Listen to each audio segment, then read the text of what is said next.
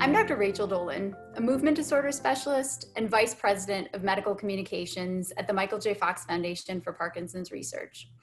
I usually talk to you from our offices in New York City, but like many of you, I'm working remotely because of the pandemic.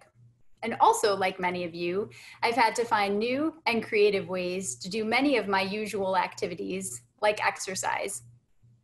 Exercise is so important for Parkinson's and also for general health, and especially during this time for things like mood and sleep. But we've had to be creative and find new ways to get and stay active, with gyms closed and group exercise on hold. But there are many options. You can take a walk or go for a bike ride in the park, meet with a trainer online, join an exercise class for people with Parkinson's online, or even work out from home with little or no equipment. The best exercise is the one that you'll actually do. So find something that you enjoy and will do regularly. And if you need motivation, lean on your support system or people in the Parkinson's community who can help you find that motivation to get active or stay active. Try to think of exercise as part of your Parkinson's treatment program. It's just as important as the medication that you take. And it's one of the best things that you can do for your body and for your mind. For more on the benefits of exercise in Parkinson's, watch this Ask the MD video, which was recorded in 2015, but which still holds true today. Today I'll be talking about exercise in Parkinson's disease. Regular exercise is good for everyone, whether or not you have Parkinson's disease. We know it's good for overall well-being, heart and bone health, and just general quality of life. But if you do have Parkinson's, we know that it's beneficial for motor and non-motor symptoms. For motor symptoms, it can improve coordination, gait, and balance, and it can also decrease stiffness.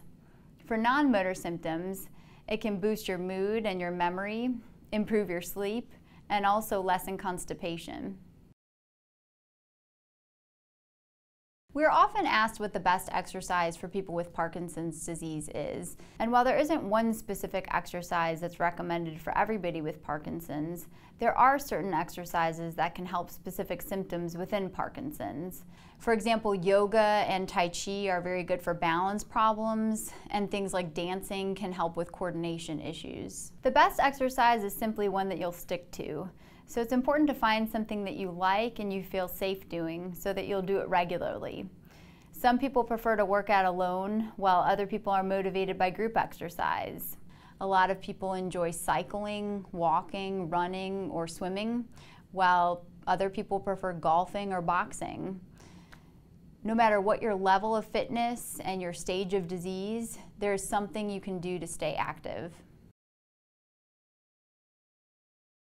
Researchers are trying to see if exercise can change the course of Parkinson's disease, but it hasn't yet been proven to slow the progression.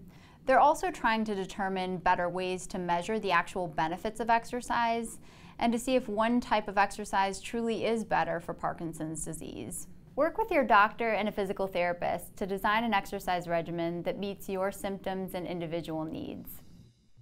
I hope this information motivates you to get or stay active.